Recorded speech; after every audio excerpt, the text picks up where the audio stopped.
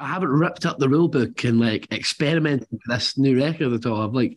I've kind of stuck down the same path, and I think the album's much better, and I think it does. This album, it obviously has natural progressions, and I think there's a lot of stuff I've learned about production and how I want my albums to sound, and I know the people I want to work with and things. But in terms of songwriting, it's just allowing.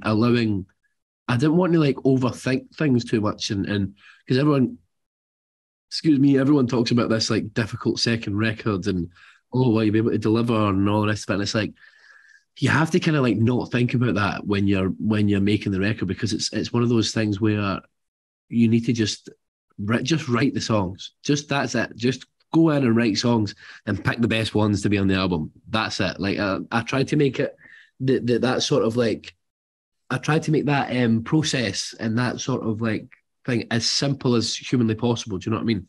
So yeah, man, it wasn't something I tried to like delve too deep into or overthink too, because I'm a big anxious guy anyway, and I'm an overthinker and catastrophizer and all the rest of it. So it was one of those things where I just tried to keep it as simple as possible. Go in, write songs about things that you've been through, things that you know, come out at the end of it, pick the best 12, 13, 14, whatever, put them on an album, done.